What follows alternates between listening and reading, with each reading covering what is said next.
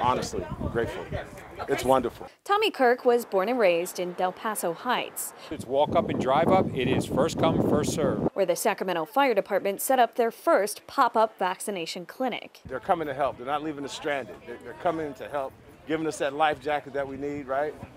It's great. It's a good feeling. A so-called life jacket, which Fire Chief Gary Loesch says he plans to continue giving out at pop-up clinics like this one at least once a week, focusing on the underserved neighborhoods in Sacramento that may not otherwise have access to the vaccine. This is for community members that have difficulties with mobility, the underserved community where they're not able to get to Cal Expo or may not have a computer to be able to log on and get an appointment. It's serving people like Edward Quinn, a Del Paso Heights native who couldn't get through to booking an appointment with CVS or his doctor. There wasn't no need.